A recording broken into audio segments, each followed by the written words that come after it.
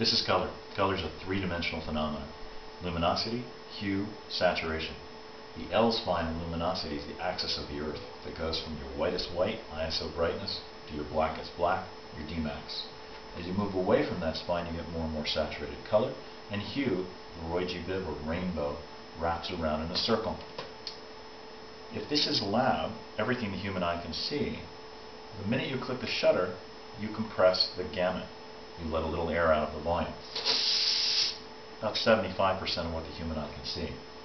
When you're looking at the image on the monitor, you see even less, about 50% of what you can see.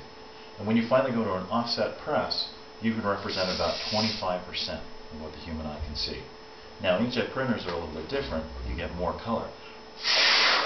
You get to put a little air back into the balloon to get a little bit more color back. But color management is about giving you sophisticated prediction of what happens to your color and points of control. Without color management, this is what you get. You don't know where your color